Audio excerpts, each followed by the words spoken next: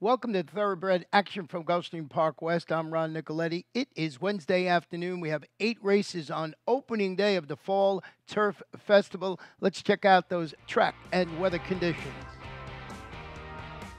The main track fast, the turf course firm. The first race, a claimer. These are 3-year-olds and upward, which have never won 3 races. 7 horses will go to the post. The off-time favorite, number 6, Cantana's Edge. Racing at Gulfstream West. Katana's Edge breaks the line well. On the outside, King Moro comes away with some tactical speed. Away into the top trio is High Dandy. Il Ferroni is down toward the inside, followed by Judas Sunset, third last. Second last, 77 Stone. And the early trailer is Mass Approval. They circle the first turn with Katana's Edge getting to a clear advantage of a length and a quarter. King Moro is racing from second. Il Ferroni at the inside third. High Dandy is back to fourth, followed by Judas Sunset, then Mass Approval, and 77 Stone. Separated by 6.5 lengths in the run past the opening quarter. The leader is Katana's Edge on the barn change in front at the 5/8 by a length now.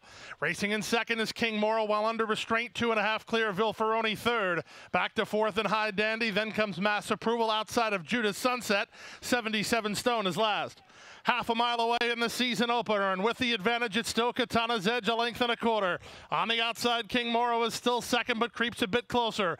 Il Ferroni has had a box seat so far, tries to parlay it while 3 lengths off the lead. The rest are starting to struggle, led by High Dandy and Judas Sunset. Race on past the 5/16. Here's King Moro issuing the challenge to Katana's Edge. Vasquez and King Moro put ahead in front. Katana's Edge trying to cut the corner and fight back second. 4 clear of Il Ferroni third, and they're at the top of the stretch. Katana's Edge floated off the rail. Il Ferroni has a shot up the inside. King Moro down the center has the momentum with 1/8 of a mile to go. King Moro strides to a 2-length lead. Il Ferroni at the inside is trying to get after him second. That's all for Katana's Edge. With the advantage, it's King Moro. Il Ferroni is game and trying to come on late, but King Moro has the lead. King Moro will win it. Second, Il Ferroni. Third, Judas Sunset. The pace setter, Katana's Edge, was fourth, and that's the opener at GPW. Number 7, King Moro, very game in victory for rider Miguel Vasquez, owned and trained by Juan Arias. That horse paid $7 even to win. Race 2, on the turf course listed as firm, 5 furlongs. These are claimers, fillies and mares, 3-year-olds and upward, which have never won 3 races. A full field of 9 runners. The off-time favorite, number 9, Danessa again. And they're off. From the inside, Touch of Quality gets the first call from Wanda Girl, who comes away to race in second. Rachette's on her outside and now moves to be third. Trap Me Later and Danessa again are next with Miss Lamborghini at the inside. Length and a half back to Hug a Tree, 2 clear of Love Flute. Quick Lucky Coco is last of all, less than half a mile from home. Up front, long shot Touch of Quality has the lead. Here's the big favorite, Danessa again, moving to be second. Rachette at the inside is third, followed by Trap Me Later fourth. Then Hug a Tree to the outside of Miss Lamborghini. Wanda Girl's lost a few spots, trying to stay close as Love Flute, 5 ahead of Quick Lucky Coco, and they're at the top of the stretch. Danessa again on the outside. Touch of Quality battles back. Rachette swings wide for the drive. Miss Lamborghini's at the inside. Love Flute trying to punch home late down the center and Hug a Tree. They're swarming in here. Wanda Girl's now back running again, and she's launching at the leader, and that leader is still Danessa again, but Wanda Girl has powered past Love Flute into the clear. Wanda Girl will win it. I think Love Flute is second. It's close for third, Touch of Quality, or Danessa again. Number 6, Wanda Girl closes to win it for Kendall D. Stanley, trained by Fernando Arroyo, ridden to victory today by Emicial Jaramillo. The early daily double, 7 and 6, paid $59.40. We're going to take a short break. When we come back, we'll have race number 3. Welcome to my playground.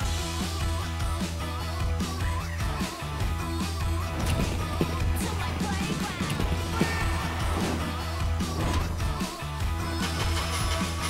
To my playground. You wanna play nice, here we go.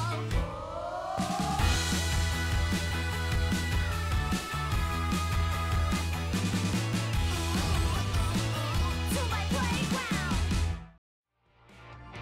Welcome back. Third race, a 6-furlong sprint. These are claimers, fillies and mares, 3-year-olds and upward, which have never won 2 races. The off-time favorite, number 5, Touche.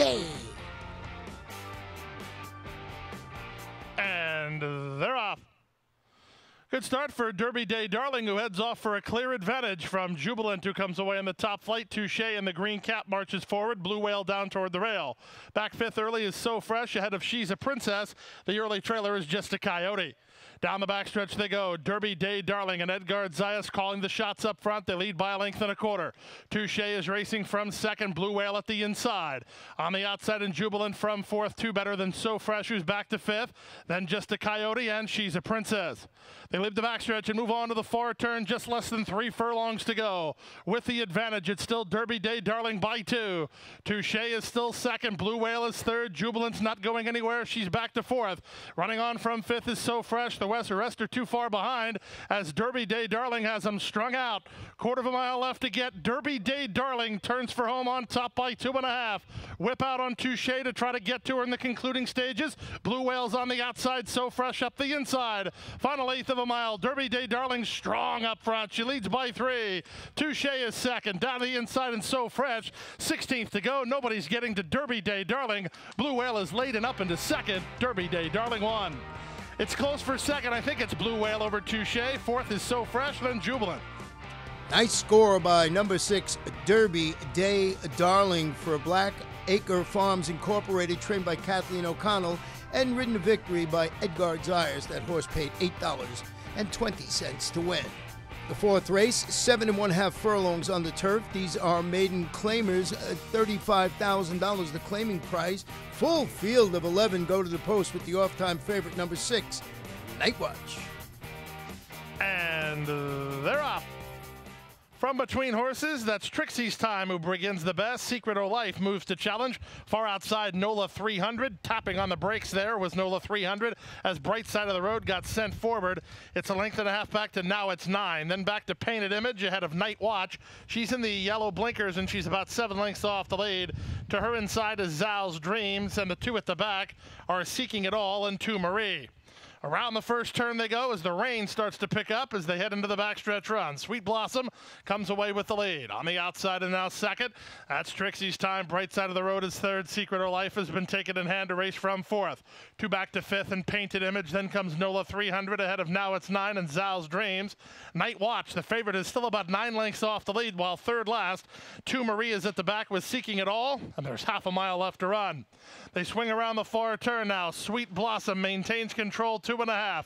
Bright Side of the Road is there second. Now Secret O' Life gets started. Painted Image is going to try to follow her with Zal's Dream.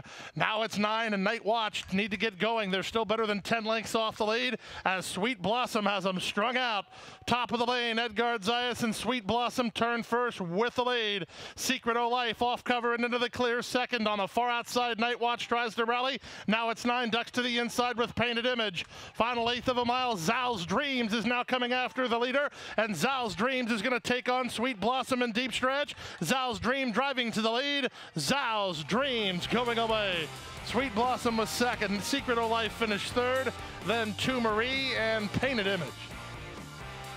The long shots continue with number 3, Zal's Dreams, winning it and paying $16.80, owned by Robin Team Show Racing Corporation, trained by Rodolfo Garcia, and ridden to victory today by Sammy Camacho.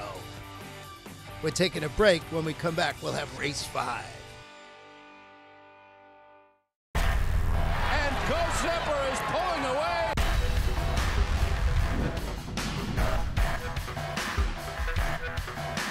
Ghost Zipper blows them away with an eye-opening performance. Awesome again has won. Ghost Zipper kicking clear. Judy the Beauty.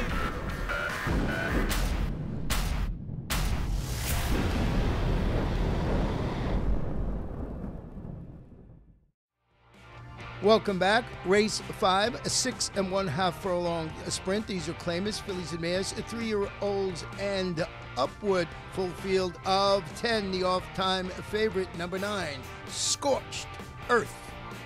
And they're off. Two Diamonds begins well. There goes Miss Surprise quickly up to challenge down at the inside. Your speed from Magnato Go. Magnato Go and Miss Surprise. Miss Surprise takes an outright lead. Up on the outside, Scorched Earth is now second and poised to strike early. Away in third, Magnato Go. Then comes Hurricane Roberta on her outside. Tropical Runnings. Fontanazzo's off the speed. Not happy about it either. Throwing her head around ahead of Two Diamonds, who's three clear of All This Jazz, who's three clear of Peaceful Warrior Girl. And Michelle's Laugh is a long way behind with less than half a mile to go. Miss Surprise calls the shots to the far turn, leads a length and a quarter. Scorched Earth, the nearest pursuer, second, four clear of Magnato Go third. Fontanazzo ridden, trying to gain, then it's back to the outside and Hurricane Roberta. This leader gets away a bit. Miss Surprise at the 5/16 now by 4. Scorched Earth is second, Magnato Go third, then Hurricane Roberta. Nobody making any impression from the backfield with a quarter of a mile left to go. Miss Surprise has this to throw away off the turn with a 5-length lead. Magnato Go and Scorched Earth still second and third. Hurricane Roberta to the outside. Eighth of a mile to go. Miss Surprise still well in command. She's 5 on top. She has absolutely no dangers, and this is all over. It's all Miss Surprise, a gate-to-wire winner, and an impressive one at that. She widens late to win by about 6. It's a very good battle for second, entirely too close to call. The photo involves Magnato Go, Scorched Earth, and Hurricane Roberta. Number 8, Miss Surprise, certainly surprises and pays $19.60 to win for Mar Racing Stable Incorporated, trained by Angel Medina, and that gives jockey Miguel Vasquez 2 wins on the afternoon. That exacta 8 and 2 for $2 paid $403.20. The 6th race, 5 furlongs on the turf, claimers 3-year-olds and upward which have never won 2 races. Scratch the 7, scratch the 8. The jockey on the 4, Little Shackelford, is J.J. Gonzalez. And they're off. From between horses, Crimson Spade gets the first call and goes looking for the lead. Warpipe down at the rail moves to challenge from second. Out of their third is our boss. Followed by Ballistico. Then comes Little Shackelford. Copper Vessel is between horses. Duroc is 4 wide. Moonstricking is next and 5 to the trailer. Cleve. They pass the half mile and move to the far turn. Leonel Reyes taking no prisoners aboard Crimson Spade, who leads it by 3.5. Up on the inside, it's Warpipe still there for second. Back to third is Ballistico, trying to run home Duroc, then Little Shackelford. Copper Vessel's been sent wide as they move to the top of the stretch. 2 lengths better than a dropping back Moonstricking. Off the turn in the stretch drive with the advantage, Crimson Spade by 2. On the outside, Warpipe tries to get after him. Second with 1/8 of a mile to go. Crimson Spade 2.5. Warpipe second, our boss third. Late run from Copper Vessel, but they're in deep stretch. Crimson Spade still clear, and Crimson Spade goes gate to wire to win it by 2.5. Warpipe second, third. Copper Vessel finishing 4th with our boss. Number 5, Crimson Spade scores for trainer Rick Creel, owned by Janice Creel, and ridden to victory today by Leonel Reyes. We'll take a short break. When we come back, it'll be our 7th and feature race of the afternoon.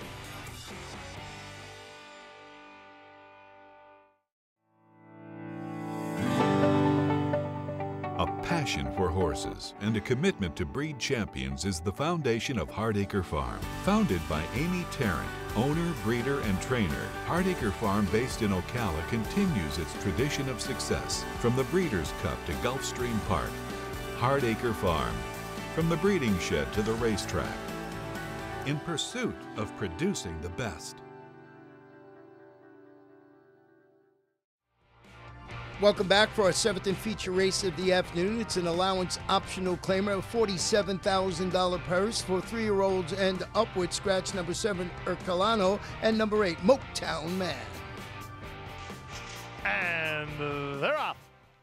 Bel Tapissiere wins the start from down toward the inside. Inhibition is showing speed. Apostle won't be far away. Apostle marches third with Max's Causeway back to 4th. All Golden saves ground next alongside Rupp. Oh My Warrior got spun very wide, and the early trailer is past the butter. Around the first turn they go, and it's Bel Tapissiere who now crosses over and leads the way by a length. Racing in second is Inhibition. Back to third is All Golden. Apostle up on the outside in the purple silks is now 4th from between horses, Max's Causeway. Then Rupp, who's down toward the rail, ahead in front of Oh My Warrior, and 2.5 to the trailer past the butter. Down the backstretch and past the 5/8. Belle Tapisserie leads by a half. Inhibition is there second. Apostle is a 3 wide third. Back to fourth is All Golden. Then Max's Causeway ahead of Oh My Warrior. Past the butter, tries to get underway, and Rupp is now dropped back last, separated by 6 lengths in the run with less than half a mile to go. With the advantage, Belle Tapisserie 3/4 of a length. On the outside, that's Inhibition second, 3 wide. Apostle given the green light to go after the top 2. He's within a neck of the lead now. Trying to run onto his back is Oh My Warrior. Down at the inside, it's All Golden as they race to the top of the stretch. 3 wide, Apostle up on the outside. Belle Tapisserie fights on, and Belle Tapisserie still has the lead. Apostle on the outside tries to get after him. Late run down the center from Oh My Warrior with Rupp as Belle Tapisserie drifts right into the path of Apostle. Apostle's trying to right his course and go right back at him. Here's Apostle on the outside of Belle Tapisserie. Belle Tapisserie still drifting. That's good news for Apostle. Apostle for a neck in front. Belle Tapisserie game, but second best to Apostle. Apostle won it. Belle Tapisserie was second. Third was Rupp. Fourth was Inhibition.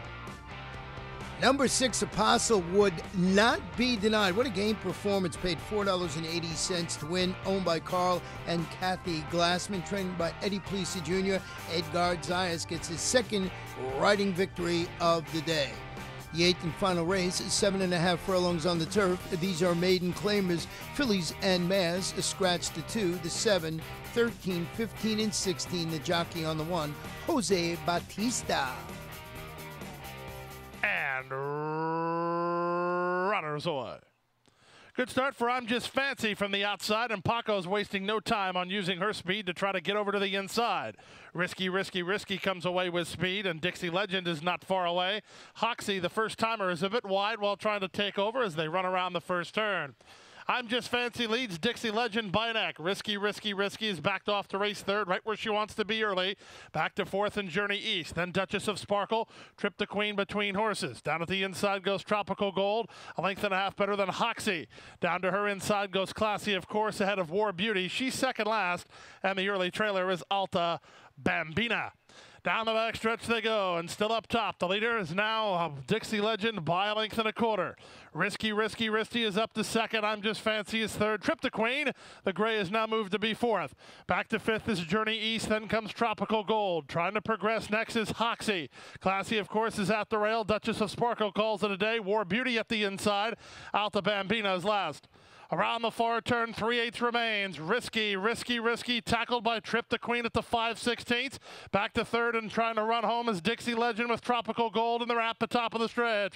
Risky, Risky, Risky cuts the corner. On the outside, Trip to Queen. Surfacing to take the lead. Down the center, Tropical Gold. Hoxie in full stride down the far outside with 1/8 of a mile to go. And with the advantage, it's Trip to Queen by 2. Tropical Gold is second. Hoxie on the outside. Hoxie's trying to get Trip to Queen. Trip to Queen clear. Trip to Queen wins. Hoxie second. Tropical Gold third. Then Risky, Risky, Risky. Number 10, Trip to Queen, trips out to win the nightcap and pays $9.20 to win. Owned by Maddie Martin, trained by Safi Joseph Jr., ridden to victory today by Luis A. Castillo. In the pick 5, 5 of 5, paid $2,332.50. 4 of 5, $27.85. In the Rainbow 6, 6 of 6. No singles, paid $3,826.66. The carryover going into Thursday's card, $3,280.02. And that wraps up Wednesday's card. We're right back here at Gulfstream Park West on Thursday with 8 races on tap. Our first race post 1:15 p.m. Good night and good luck. Hit the hay. I've been working all day. Hit the hay. What do you say? Hit the hay.